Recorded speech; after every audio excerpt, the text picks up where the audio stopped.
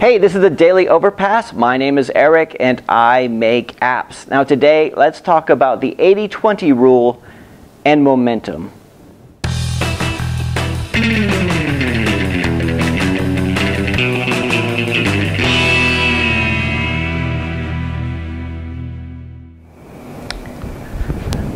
Okay, so the other day I was talking with one of the software developers about a bug that we were having. So it's in the beginning of this project, we're testing everything out on Android, and we did a quick early test on iOS, and we see that there's a few issues on there, something with audio not playing. So I was testing it out, and we spent about an hour, maybe even 2 hours, trying to find out what the issue was.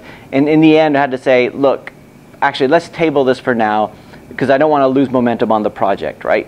Momentum is something that I think about a lot, and it's a lot of the times if you lose momentum when you're working on code, as a software developer, you know this. If you lose momentum, everything just slows down, and momentum is such a rare thing that when you get it, you want to hold on to it, right? This is one of the reasons why, as software developers, we always find ourselves saying things like, hey, it's dark outside already, or like we realize we've had to go to the bathroom for the last 5 hours, but we haven't gotten up because we don't want to leave the keyboard because we're in the flow state and everything's going, right?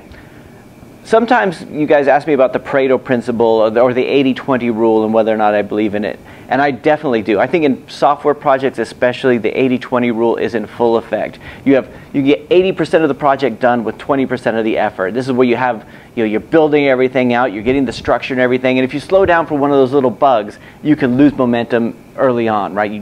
Because you could build 80% in that short amount of time. But the thing is, you also have that 80% of effort to go into follow the 20% of things, bugs and stuff like that. This is the reason why you should never take on a project that from somebody else when they say, hey, it's 90% of the way done, can you just finish it for me? Because that 10%, that estimated 10% is going to take 80% of the effort, and they're just going to get upset with you anyway.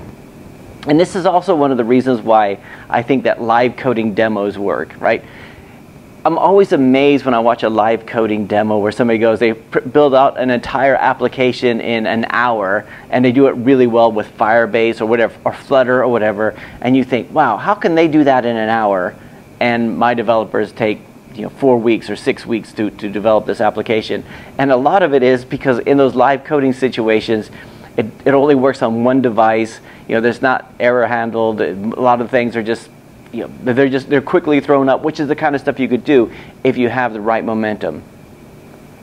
Momentum is something I think about all the time, and that's why I think I'd be interested to hear what you guys think about this. But I think developers working in an office environment don't work as well as a developer working at home, because a developer working at home can control the distractions for the most part. If they have small kids, not so much, but in an office environment, you have meetings, you have phone calls, you have people stopping by just to say hey, and sometimes when you're in the zone, you need to stay in the zone. So anyway, that's just my thoughts for today. Let me know what you guys think.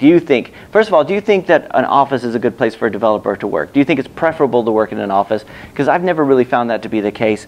And how often do you get momentum, and do you believe in the 80-20 rule? Anyway, that's it for today. I'll talk to you guys tomorrow.